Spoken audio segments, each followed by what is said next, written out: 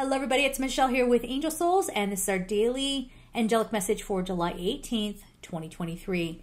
If you want to get some spiritual work done, you want to get ready for the end of this year, start now.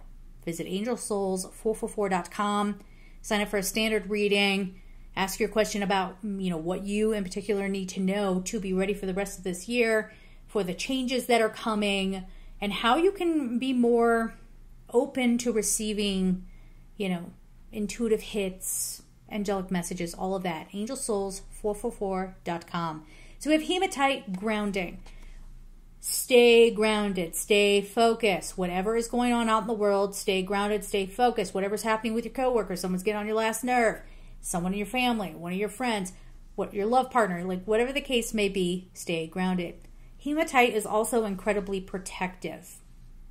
This is one of my favorite protection mechanisms because hematite is reflective. I don't know if you can see that there, but it is reflective. So if you imagine yourself being surrounded by hematite, not only does it protect and ground you and absorb the negativity, well, it absorbs it and then reflects it back. So it kind of hits and goes like that. So this helps with return to sender energy. Now remember, if you try to do any sort of protection mechanism from the place of victimhood, I'm better than everybody else, their energy is icky, I'm going to surround myself and protect myself, it's reflective on both sides, baby, okay? And it's going to keep hitting you. And then you're going to keep getting further and further into your victimhood because you're being shown what you're doing, okay? And if you don't want to take accountability, your energy lowers, it can work the other way. Keep it pure. I'm telling you, work on your stuff. Be truthful with yourself.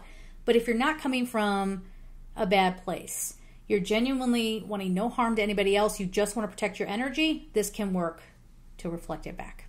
Okay? So we're going to leave it there. I'm sending you all so much love and take care.